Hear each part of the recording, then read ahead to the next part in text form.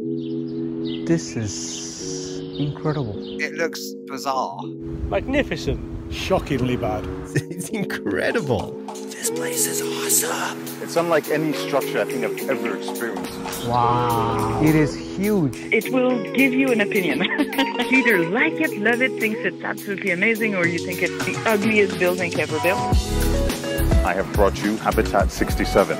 You're welcome. Designed by architect Moshe Safdie for the Montreal World Expo in 1967. It grew out of my scholarship trip to study housing in North America just before doing my thesis. And in fact, it was my thesis that then became the project I built for the World's Fair. Hey friend, come on over. How'd you like to see wide open spaces? On a man-made site in the middle of the St. Lawrence River, an estimated 50 million will have visited the largest World Fair ever. People from around the world flock to Montreal to experience the future, or an imagined version of it. Will we all be living in places like Habitat, where precast concrete blocks appear to balance crazily, just to make sure everyone has a room with a view? This is the craziest apartment complex I've ever seen built in Minecraft. It's realistic. It works. Is it based on something real? The ugliest building I have ever seen. Not everyone loved Habitat. The project had its critics. I think everybody who's responsible for building buildings was worried about what I might do next. I was actually asked why I'm shooting this structure. Somebody said it's probably one of the ugliest structures that they've ever seen. It's very strange and unusual. Stretches like 2 or 3 city blocks. Habitat is located in a strip of land that was originally created as an icebreaker to protect the harbor of Montreal, the St. Lawrence River on one side, the old city and the old port, Montreal on the other. And you get the perfect wave. You Google perfect wave and you come to Habitat. What's another unfortunate perk for living in Habitat 67? This view, of course. By far, probably one of the ugliest things I've seen in my entire life. People like it because it's a constant wave. So they come here to train. And beyond, you're seeing our wonderful Victoria Bridge, built in 1860. Why anyone would want to live in a place like this, you know, it baffles me.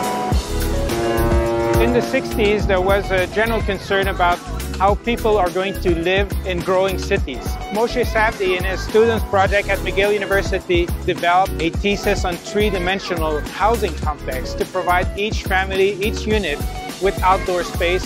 Made up of 354 cubes, each around 600 square feet, a home could be comprised of multiple cubes.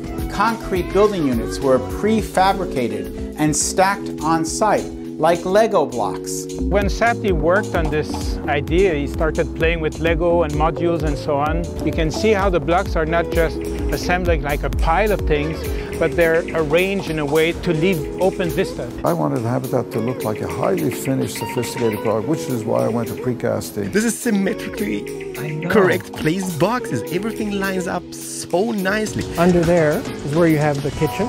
That other window is the dining room, and this other one is the living room. It's so massive and so strange. It's actually pretty mind-blowing.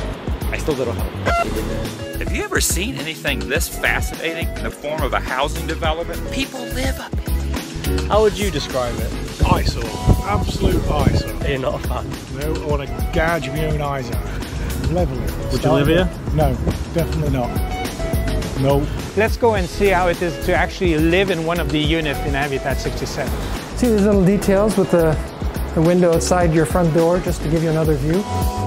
Hi, welcome to my home. Our favorite building is Habitat 67, and we both happen to live here. Dexter's been living here for 15 years, and I've been here for 10.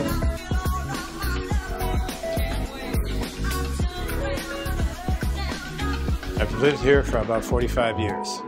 Frank's home is made up of 5 cubes, which totals just over 3,000 square feet. How many unit modules do you have? We have here 3 modules, and the unusual part is you go from the top floor, the living room, and then you go down to the where we are now, to the dining room, the kitchen, and then on third you do have the master bedroom and a small living room. This is my kitchen, and it's a full cube. It's a kitchen and a dining room together. The dining room is at the other end. And this is the solarium. I enjoy the scenery there because it gives me a view of the harbor, pine trees, the garden. The upstairs is made up of 3 additional cubes, comprising the bedrooms, office, and den, with a spacious solarium attached to every room. It's just the ability to feel like you're inside and outside at the exact same time.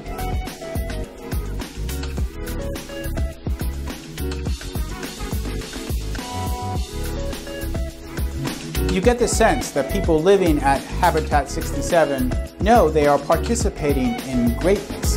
They are there by choice, and if they find life there limiting in any way, it must be worth it. This was actually used in the movie Blades of Glory. If you remember the Will Ferrell movie.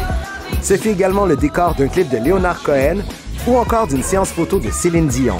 Moishe Safdie was way ahead of his time. You know, he was thinking out of the box, even though he created these beautiful boxes. Habitat 67 is truly a masterpiece of architectural innovation that presented Canada as a modern, sophisticated country to the world. Back in 2001, the International Council on Monuments and Sites noted that it's the only Canadian building featured in books about modern architecture. I'm actually really glad I got the chance to come out here and show you guys this. This place is awesome.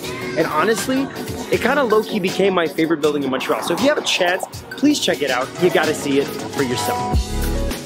Do you think this could be replicated? Should be replicated? Well, selfishly, I'd say no, I don't want it. I want it to be unique, but I just wish, it could be. The building is loved, is inhabited intensely, is cared for. So, the only question about Habitat is not whether it's appreciated, it's can we replicate it? The reaction first was, this is wonderful, but we'll never be able to do it again. How could you do it in the marketplace? Well, today we're beginning to apply this on a big scale in Singapore and China in ways that we could not conceive of in the past. From the beginning, Habitat 67 has fascinated people. Today, it's still a marvel and architectural wonder, but also lesson for the future of cities, not just for the 60s, but for today. It's as fresh as ever. It's as relevant as ever. After years of being semi-ignored, all of a sudden, the ideas of Habitat are all over the place. I often hear the word Zen. When people come and visit, they say, this place is really Zen. It's just a great place. It's good for the soul.